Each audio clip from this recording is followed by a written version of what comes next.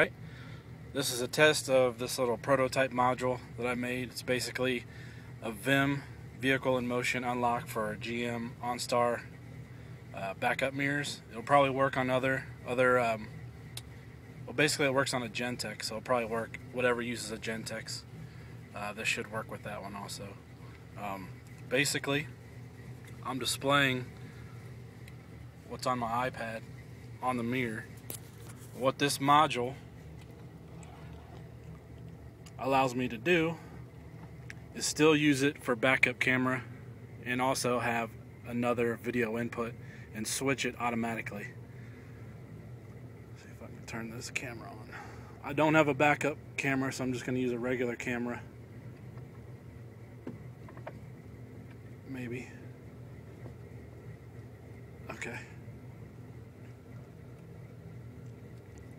So I'm going to switch it in reverse.